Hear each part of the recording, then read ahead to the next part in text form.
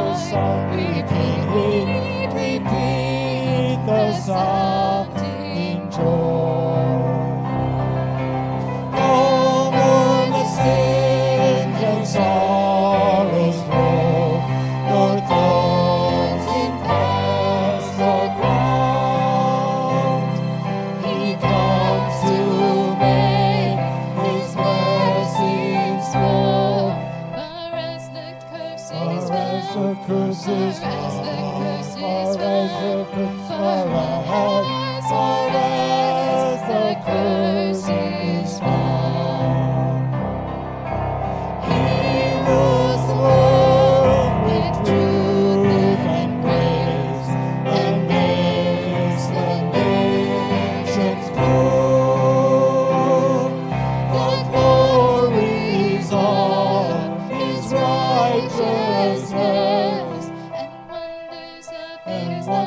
wonders of his love, and wonders of his love.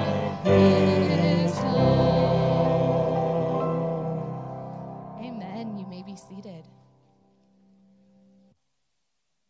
We are just 2 weeks away from Christmas Eve. 2 weeks. That's putting some of us on notice if we have got Christmas shopping yet to do. But for those of us who worship here, it means we're 2 weeks away from our Christmas Eve gathering. We will have 2 services. It is a Sunday this year, Christmas Eve. We'll gather like we do this morning for our regular 10 a.m. service. It'll be the 4th Sunday of Advent, and so regular service at 10. And then at 6:30 p.m., we will regather for our traditional candlelight service at 6:30. The Korean church, of course, will be worshiping Christ and celebrating his birth in between those 2 times. So keep that in mind. We are we are going Christmas caroling this week. This is kind of, we're springing this on you here. We're glad that this option presented itself, and I really invite you to come and share in the joy. So this Thursday, between the hours of 5 and 6 p.m., we're going to gather at Charter House, and we are going to be singing some carols and bringing some Christmas joy to the residents there. It would be very helpful to know, however, who's coming and how many are coming. And so you can let us know in several ways. There's a QR code in your bulletin today. You can scan that if your phone is smart enough, and that'll bring you to the sign-up page. You can go old school and take a pen and write your name on a sheet of paper that's back there on that table there, or you can go to our website and let us know there. But please let us know. It's going to be a great time, just a short while between 5 and 6, but that's when they gather for dinner, so we'll have a chance to sing to a good number of people this Thursday.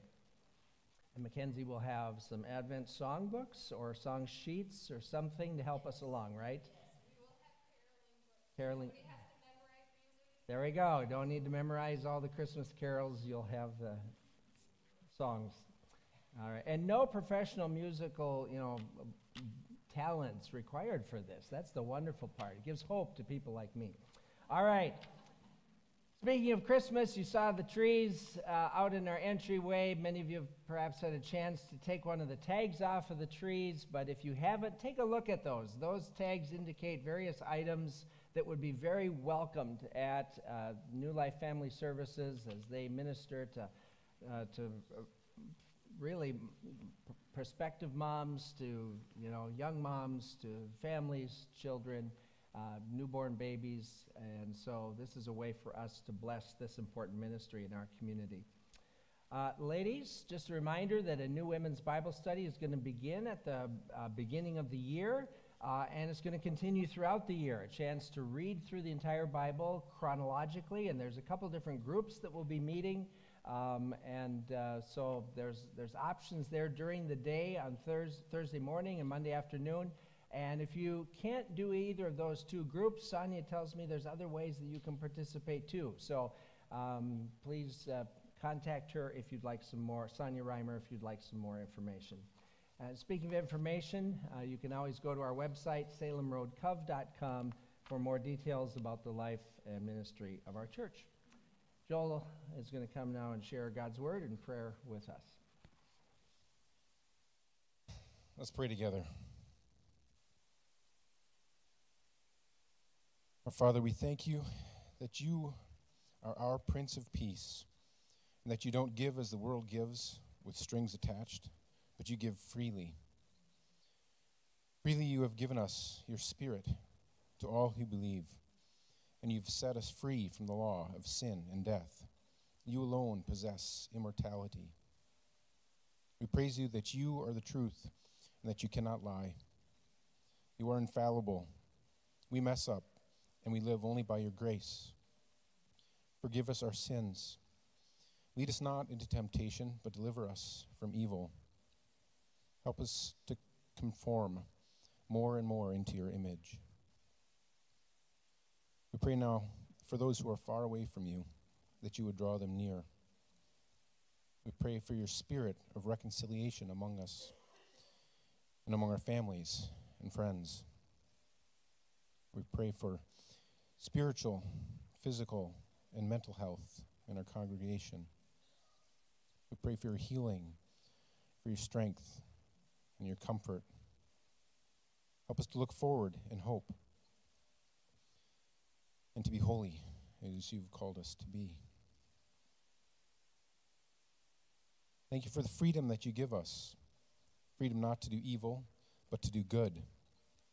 Only help us to be faithful, to walk with you daily, to look outwardly, and to serve even as you have served. May you bless our serving, our ministering, our giving, our teaching, our fellowship, and our small groups, each component and every person. May you increase your kingdom here among us, and your will be done in us. We ask that you would bless One Heart Church and Trail Life. We pray for Bailey, that you would meet her every need and guide all of her steps. I pray you'd bless our lives at work and at home. May you make them fruitful with eternal value. Help us to honor you with our time, our bodies, our minds, and our talents. For all these things are from you. All glory, honor, power, and dominion are yours forever. In Christ Jesus our Lord. And all God's people said, Amen.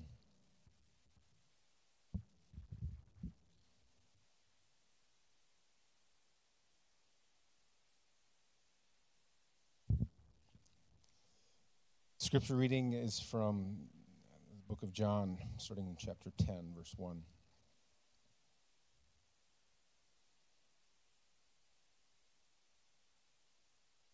Very truly, I tell you, Pharisees, anyone who does not enter the sheep pen by the gate, but climbs in by some other way, is a thief and a robber. The one who enters by the gate is the shepherd of the sheep. The gatekeeper opens the gate for him, and the sheep listen to his voice. He calls his own sheep by name and leads them out. When he has brought out all his own, he goes on ahead of them, and his sheep follow him because they know his voice. But they will never follow a stranger. In fact, they will run away from him because they do not recognize the stranger's voice. Jesus used this figure of speech, but the Pharisees did not understand what he was telling them. Therefore Jesus again said, Very truly I tell you, I am the gate for the sheep. All who have come before me are thieves and robbers, but the sheep have not listened to them. I am the gate. Whoever enters through me will be saved. They will come in and go out and find pasture. The thief comes only to steal and kill and destroy. I have come that they may have life and have it to the full. I am the good shepherd. The good shepherd lays down his life for the sheep. The hired hand is not the shepherd and does not own the sheep. So when he sees the wolf coming, he abandons the sheep and runs away. Then the wolf attacks the flock and scatters it. The man runs away because he is a hired hand and cares nothing for the sheep. I am the good shepherd. I know my sheep, and my sheep know me, just as the Father knows me, and I know the Father, and I lay down my life for the sheep. I have other sheep that are not of this sheep pen. I must bring them also. They too will listen to my voice, and there shall be one flock and one shepherd. The reason my Father loves me is that I lay down my life, only to take it up again.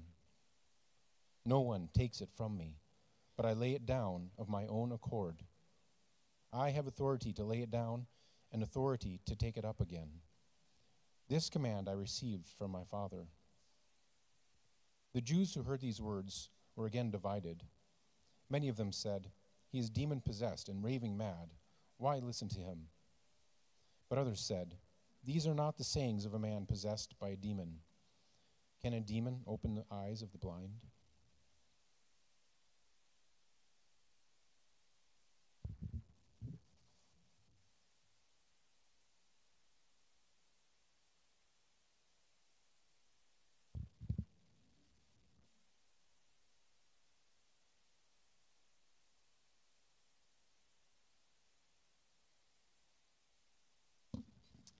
Would you stand and join us?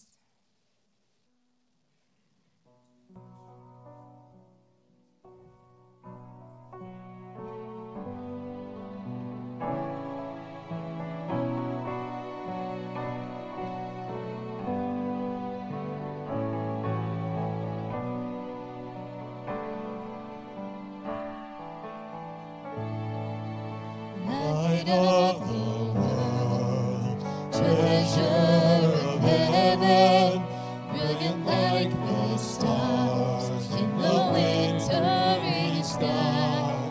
Joy of the Father, reach through the darkness, shine across the earth, send the shadows to fly.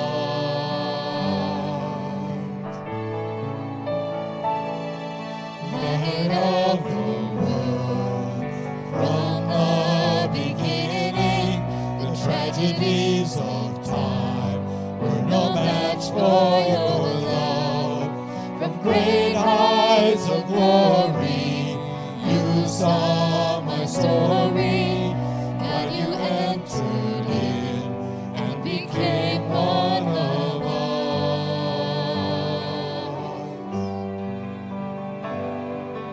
Sing hallelujah, sing hallelujah, sing hallelujah for the things he has done.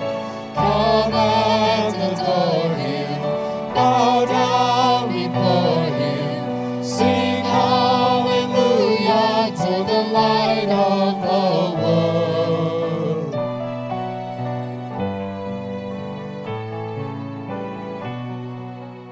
Light of the world, crowned in a manger, born for the cross, to suffer, to save. High King of heaven, death is the poorer, we are the richer by the price that is paid. Sing hallelujah, sing hallelujah, sing hallelujah for the things he has done. Come and adore him, bow down before him, sing hallelujah to the light of the world.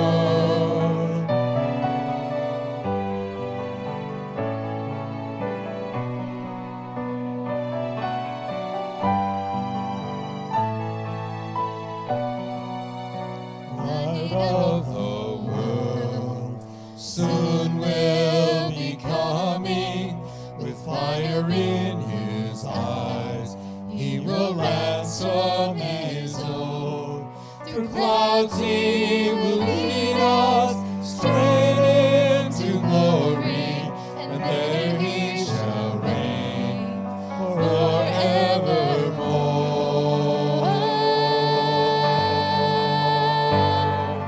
Sing hallelujah, sing hallelujah, sing hallelujah for the things he has done. Come and adore him, bow down before him, sing hallelujah to the light of the world.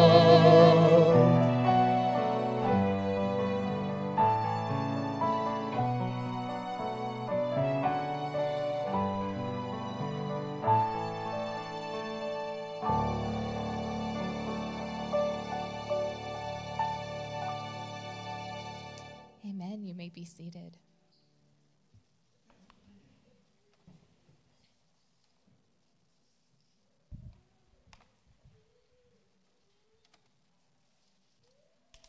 At this time, the younger kids, if you would like to join Miss Michelle for a special teaching time in the family room, you can do that right now.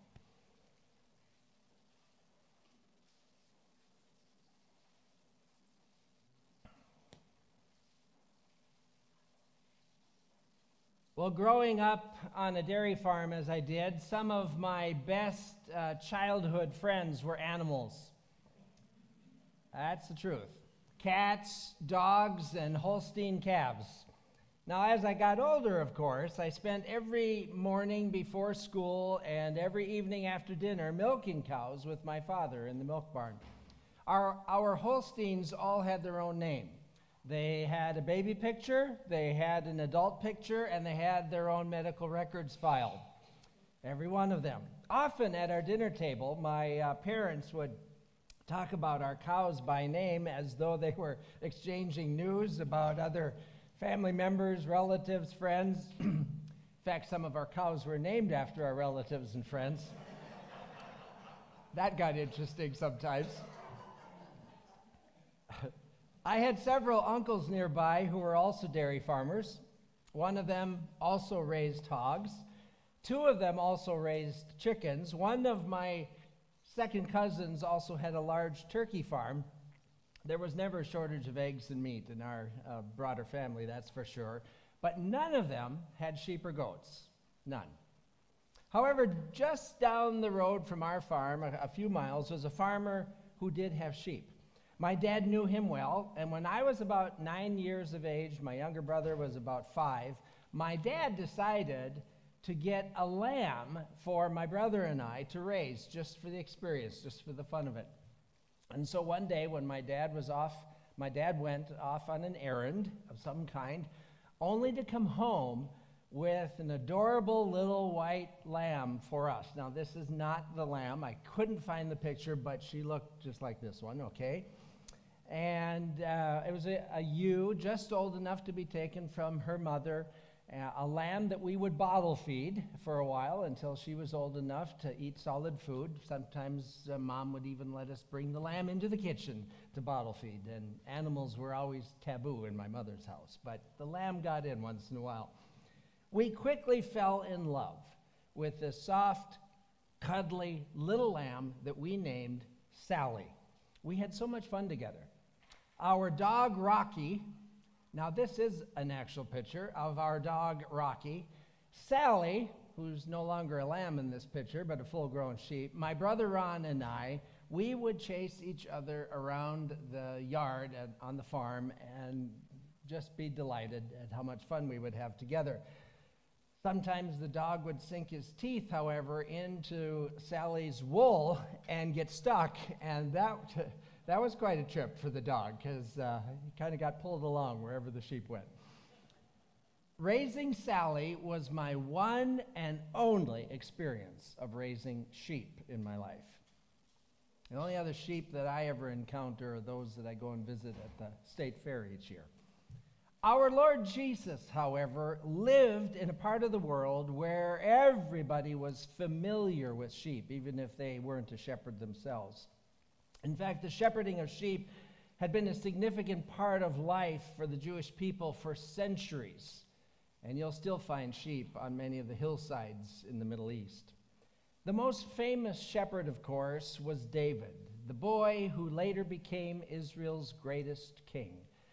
In the Bible's most famous psalm written by David, Psalm 23, he portrays the Lord as my shepherd, our shepherd. Throughout the Old Testament, in fact, the Lord God of Israel refers to himself as Israel's shepherd and his people as his sheep. A beautiful example of this is Isaiah chapter 40, verse 11, where we read that he tends his flock like a shepherd. He gathers the lambs in his arms and carries them close to his heart. He gently leads those that have young. The people of Israel often viewed God as their shepherd and themselves as the flock of God. So it is not surprising that Jesus would use the imagery of a shepherd and sheep in his teaching. Such imagery is on full display in our text for today that you heard Joel read from John chapter 10.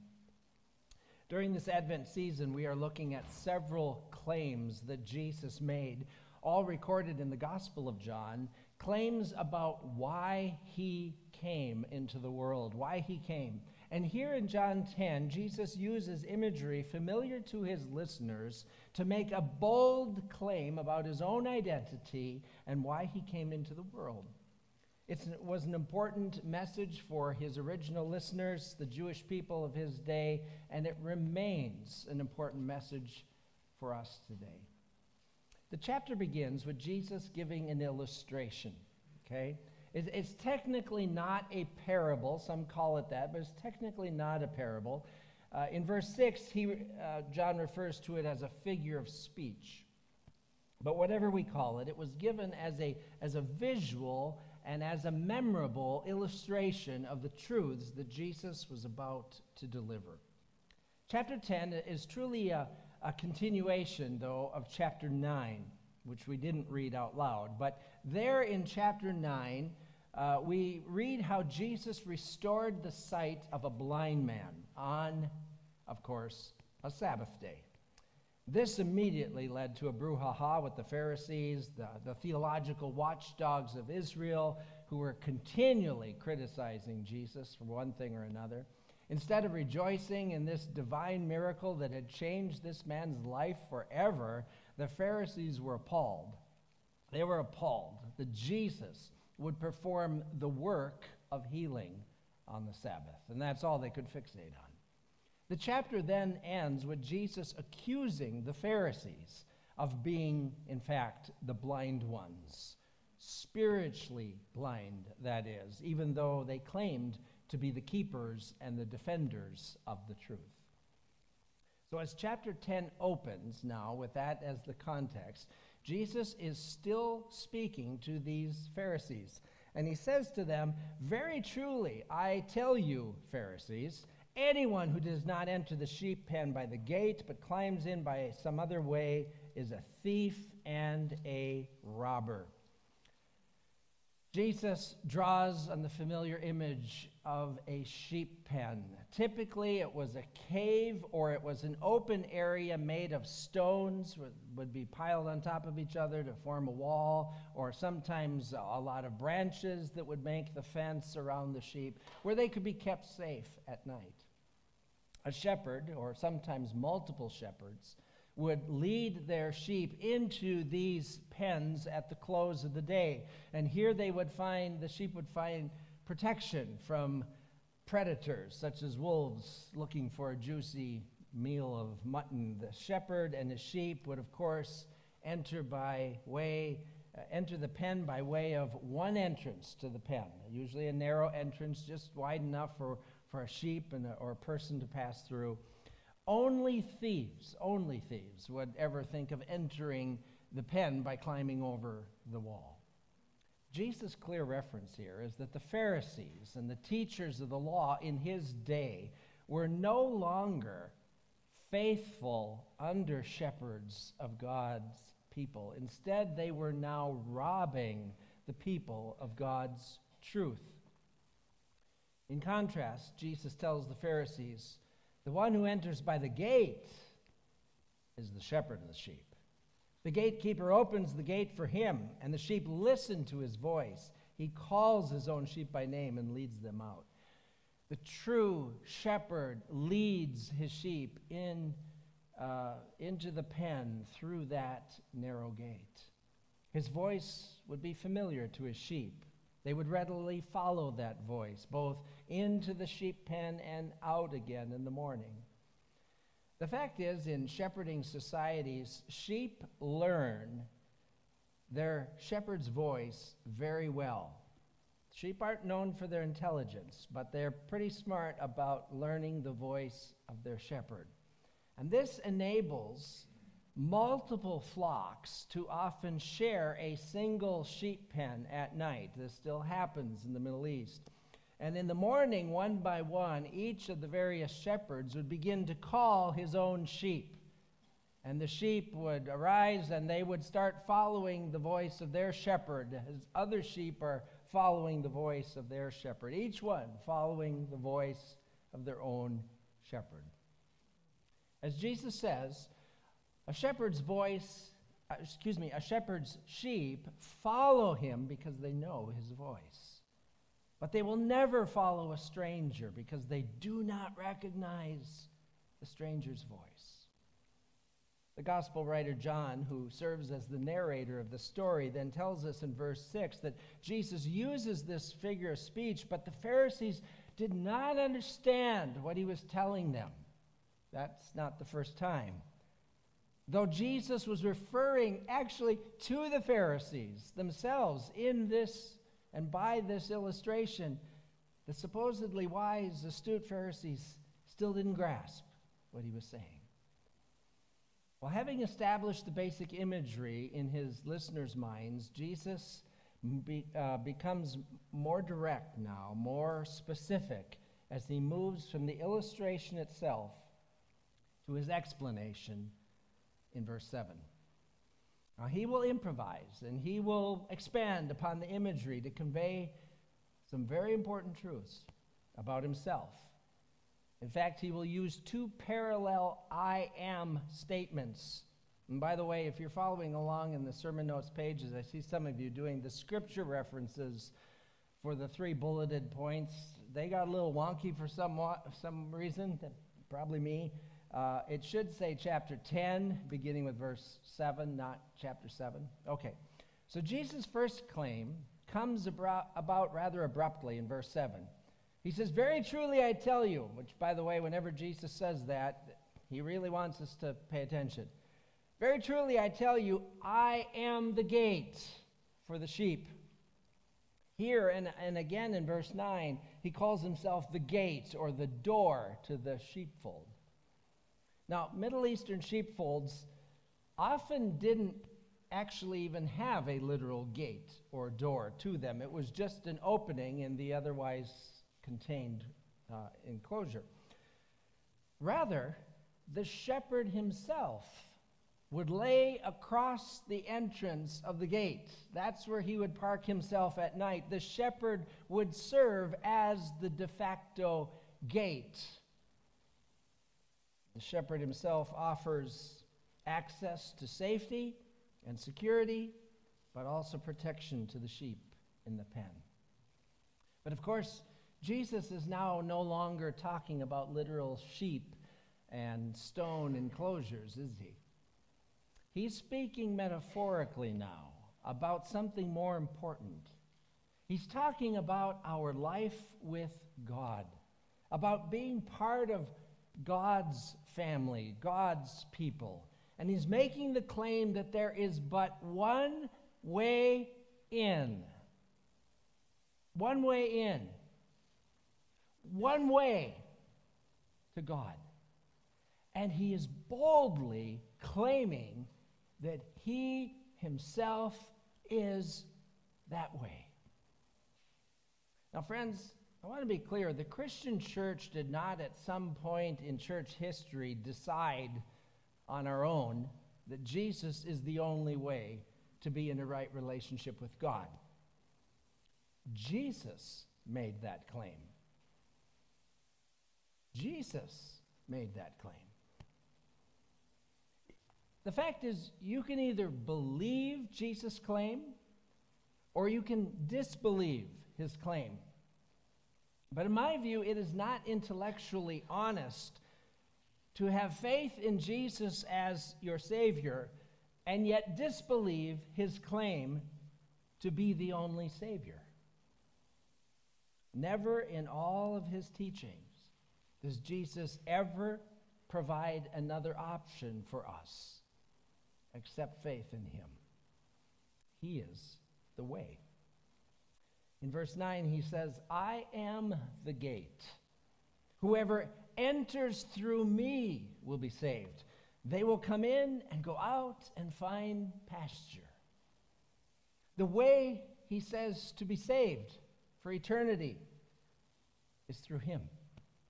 This exclusive claim is reminiscent of a later statement that he would make to his disciples in John 14:6, where he would tell them there, "I am the way and the truth and the life. No one comes to the Father except through me."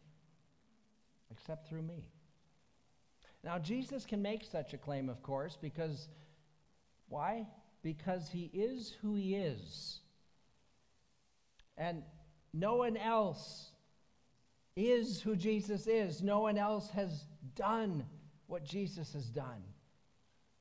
The Bible reveals him as God's one and only Son, who has existed from all of eternity with the Father and with the Spirit. Jesus alone is God incarnate, that is, God who has been made human flesh. Jesus alone has lived an absolutely sinless, spotless life. Jesus alone took the sins of the world upon himself and paid the rightful penalty of sin by dying on the cross as our substitute. No one else has done that for us. And what's more, Jesus alone has risen triumphantly from the dead and has ascended into heaven with the God-given authority now to give eternal life to all who put their faith in him. Other people, of course, through the years have made bold claims about themselves.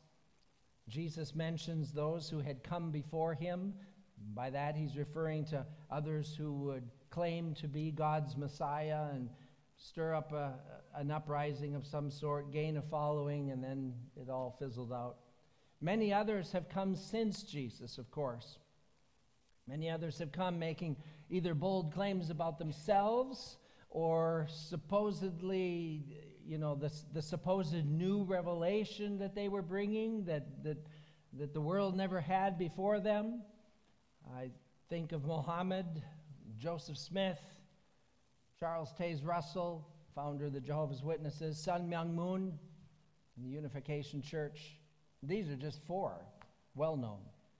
Jesus tells us elsewhere that in the end times, which, by the way, we're already living in, there will be more false prophets who will deceive many. So none of this should surprise us. But no one else is who Jesus is. No one else possesses his credentials, and therefore their teaching is hollow. Their promises are false. Jesus stands above all other religious leaders of history. In the words of the Apostle Paul to Timothy, "For there is one God, and there is one mediator between God and mankind, the man, Christ Jesus. He is the gate to eternal life. He is the entrance. He is the way into the family of God." But he offers us more than entrance into God's eternal family. He makes this great claim in verse 10. He says, "The thief comes only to steal and kill and destroy. I have come that they may have life and have it to the full." Jesus says, "I offer you life, abundant life," as some translations put it. Life to the full. In contrast to the thief who takes life, who steals that from others, Jesus gives life. He gives to others. He offers a truly rich and satisfying life, a truly meaningful life, a life with a deep sense of purpose, a life of inner peace and freedom from the power of sin. And one more thing, this life that he gives, it lasts forever. It lasts forever. It's for eternity. It not only goes on beyond this present earthly life, it will in fact become fully experienced when we enter his kingdom, when his kingdom comes. But it begins now, and it's meant to be experienced by us now, and it's meant to be enjoyed now. And let me tell you, when I'm walking in close fellowship with the Lord, and many of you can relate to this, when I'm walking in close fellowship with the Lord, I experience this life. I feel it. I know it. And I wouldn't trade it for anything else in the world. Not all of the fame and fortune that you could give me, whatever worldly success you might tempt me with, all the money in the world, I would not trade you for that sense of being in that close fellowship with my Lord and experiencing that new life. But I also know there are times in my life and in the life of many Christians when we're not experiencing this life to the full that Jesus offers. Sometimes I can see it on people's faces. I can hear it in their voice, in the words that they say to me. Their whole disposition, I can see it. And I can see myself in that sometimes. You see, there are several things that can short circuit this life of eternity that Jesus makes available to us now. I want to just mention a few of these obstacles to life. One hindrance to this life, of course, is sin. Sin. That's a big one. I know we all sin. We know that. But when Christians hold on to certain sins, you know what I mean? When we hold on to them, when we don't let them go, we don't just stumble into them, we're keeping them in our life. Whatever that sin might be, whether it's lack of love toward others, whether it's sexual immorality in one of its flavors, whether it's greed or selfishness, or you name it, any other sin, when we allow it to dwell within us, guess what? Sin gets a foothold in our life, and then, like a thief, it starts to rob us of this new life that Christ makes available to us. It robs us. It steals from us the blessings and the benefits of this life to the full in many different ways, mentally, emotionally, relationally, other ways too. Sin steals away from the life that we've been given. Another hindrance to life to the full is legalism. Some might see this as the opposite, but they're not really opposite. They're just manifestations of the same self-oriented life. Some Christians establish so many rules for themselves beyond what Scripture says, and often for others around them, that they, like the Pharisees in Jesus' day, squeeze the joy out of this Christian life. Rather than living in the freedom that the Spirit of God brings to our lives, they become rigid rule keepers and miss out on the joy-filled, abundant life. And what's more, they often try to steal that joy from others. Because if I'm not going to be happy living righteously, you're not either. People don't say that, but they act that way. Still another hindrance is when we are not living in the Spirit. The life Jesus gives us is only practically experienced in our lives by way of the power of His Holy Spirit, who resides within every Christian. But you know what? We can, even as Christians, ignore the Spirit of God in our life, right? We can do that. We can go on our day-to-day lives without any conscious dependence on the Holy Spirit. And when we do that, we miss out. We miss out on the fruit of the Spirit, that which the Spirit produces in the surrendered life, such as love, joy, peace, patience, and on through the list. So when we're not living in that daily, maybe hourly, conscious dependence on the Holy Spirit, we can miss out on life to the full. Related to this, prayerlessness also robs us of an abundant life. Life to the full is lived in close communion with God, and this always involves ongoing conversation with God. Prayer is a key to unlocking so many of God's blessings in our lives. The lack of prayer, however, is like two people living in the same house but not talking to each other. Well, that's a real joy, isn't it? Okay? The Holy Spirit lives within us. God has invited us into this rich, intimate, spiritual relationship with Him. But if we don't talk, if we're not listening, if we're not communing with God on this regular basis, we're not living the abundant life.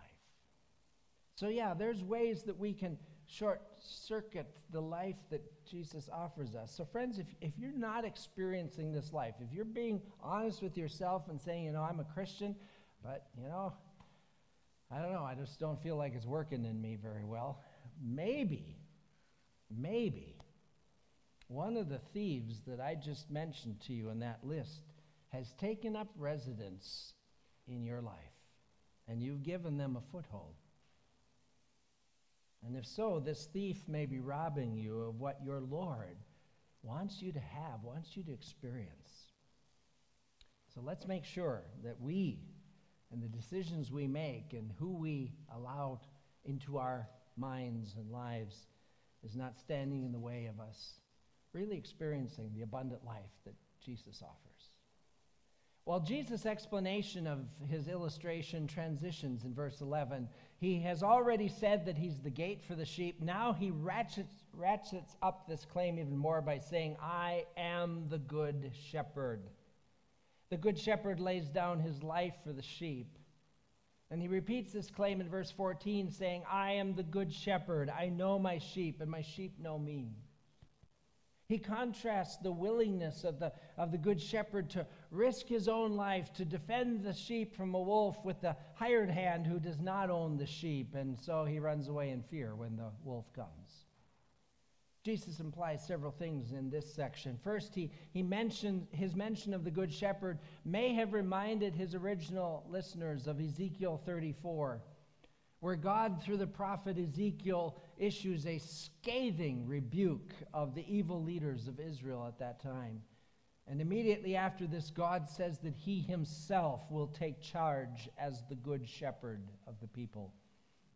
So in this way, Jesus was indirectly inferring and identifying himself as God. As God, by using this title. As we saw last week in John 6, where Jesus said, I am the bread of life, Jesus makes another indirect claim to deity as the great I am, who spoke to Moses in the burning bush. He is Israel's divine shepherd and the shepherd of all who trust in him today. Secondly, Jesus rebukes the religious leaders of his day, including the Pharisees, as the hired hands who had failed to protect and to care for the spiritual good of the nation. Some of them were clinging to positions of power and leadership because of the reward it brought to their lives here and now, including the esteem of their countrymen. Whereas Jesus, the truly good shepherd, cares more about the good of the people. Jesus also foreshadows here his impending death on the cross, where he will literally lay down his life for others. Now, a shepherd might risk their own life to protect the flock, but no human shepherd intends one day to give up my life for my sheep. It's not a pursuit of any shepherd, though it might happen. Jesus, however, came to earth with the express purpose of laying down his life for others. I know it's hard for us to truly picture ourselves as a sheep, right? Or any other animal. It's hard to picture ourselves as sheep in a literal sense. But if you were a sheep, okay, go with me here. If you were a sheep, imagine having a shepherd like Jesus. A shepherd you can always trust to look out for you because he cares for you so much. As his people, he cares for us. He is our defender. He will do anything, even give up his own life, to protect us because of his deep love for us. Never forget that. Your Savior loves you that much. He loves you. The final part of Jesus' explanation of his illustration involves the flock itself, the flock of the Good Shepherd. He has already mentioned his sheep, his flock, in his description of the shepherd. Through him, his sheep come and go, they find pasture. He said that they know, he knows the sheep, and the sheep know him, and of course he has expressed his intention to lay down his life for his sheep, but now he elaborates about the flock itself. The key line is found in verse 16, where Jesus says, I have other sheep that are not of this sheep pen. I must bring them also. They too will listen to my voice, and there shall be one flock and one shepherd. I believe this verse looks forward to the mission to the Gentiles, people from all people groups and nations. For not long after Jesus spoke these words, his first followers were bringing the gospel to the Samaritans and then to other Gentiles throughout the Roman Empire. And in time, his gospel would spread to all nations of the world. Here in John 10, Jesus envisions the formation of a worldwide flock. Not just a small flock in this little area called Israel, but a worldwide flock of people under one shepherd, Jesus. To this end, Jesus anticipates what is just ahead for himself to bring that about, and that's the cross.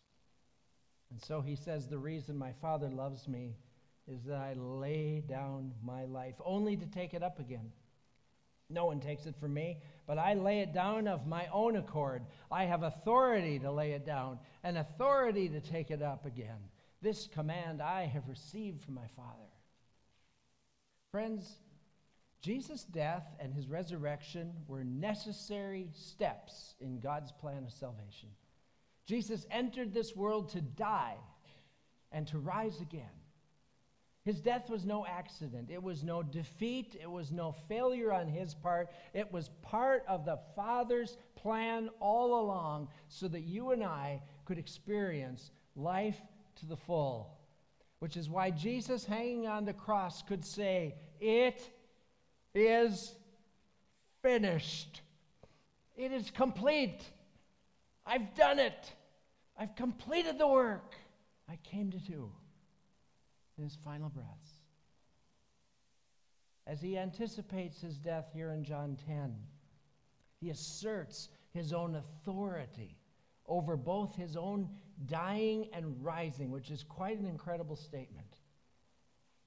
But remember, as the eternal God inhabiting human flesh, a human body, He asserts his own power to lay down his human life and to take it back up again. What other shepherd, literally or figuratively, could make such a claim? Only Jesus. There is none like him. Our reading ends with John telling us that Jesus' original audience was divided by his claims. No surprise, right? Some thought his claims proved him to be demon-possessed and raving mad to say such things. Others said it was impossible for that to be true because what demoniac madman could cause a blind man to see, a reference to what had just happened before this teaching. As we know, the gospel of Jesus still divides people today. It still produces both believers and skeptics. While many are drawn to Jesus and in him find life to the full, we know that others ignore his claims altogether. How about you? How about you?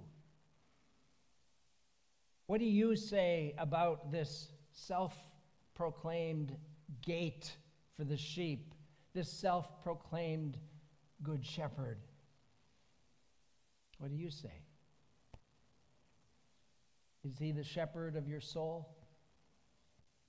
The shepherd of your life?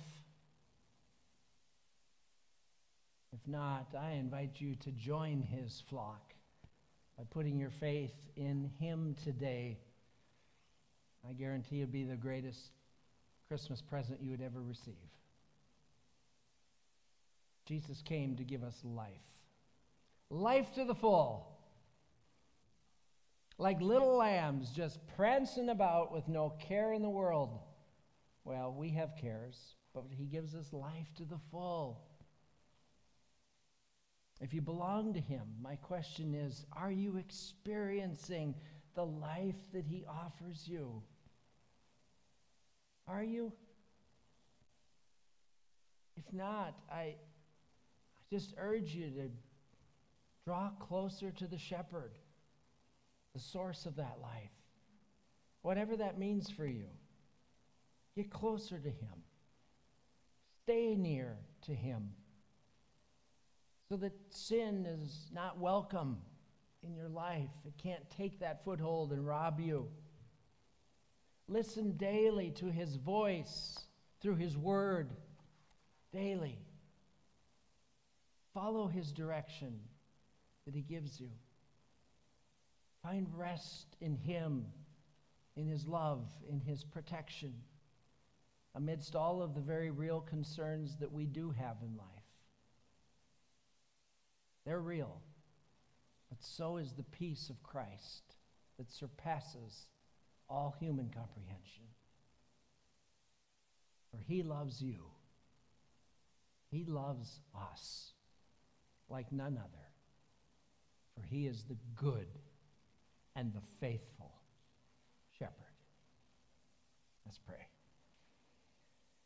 Jesus, our Lord, we thank you that you have come into the world. We thank you that you have come to shepherd your people, to be the one who watches over us, who loves us, who feeds us, who cares for us, who leads us in and out of pasture and places of rest, who has a purpose for our life. Thank you so much. This Christmas, as we sing the wonderful Christmas carols that celebrate your birth, may we comprehend in fullness that it's not just your birth we celebrate, it's your life and the life that you came to give us. And that's what makes your birth so special to us. Holy Spirit, work within us. Draw us deeper into our love relationship with Jesus. Help us not to be wandering sheep who get lost and caught in thickets and find ourselves in danger, but to be the sheep that's right at the heels of the shepherd, day in and day out, so that we can experience life to the full, as Jesus wants us to experience. In Jesus' name we pray.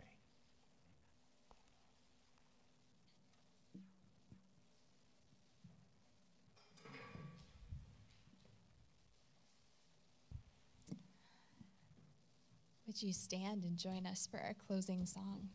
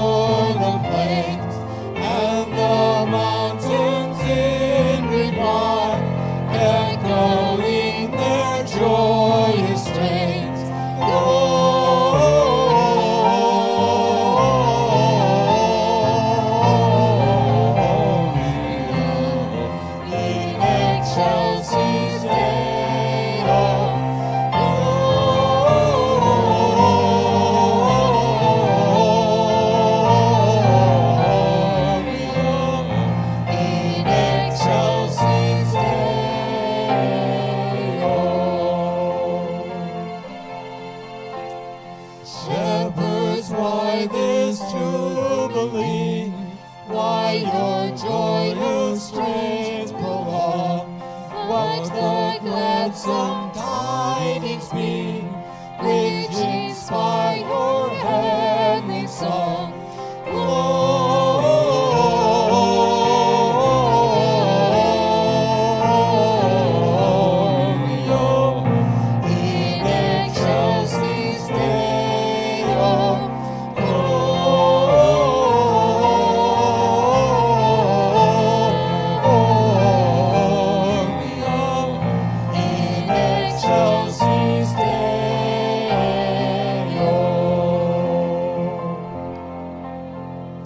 Come to Bethlehem and see him whose birth the angels sing. Come adore on bended knee Christ the Lord, the newborn King.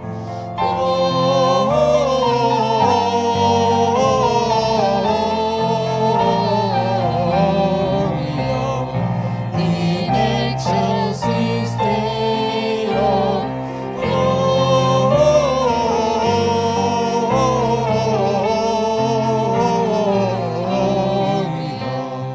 in excelsis Deo.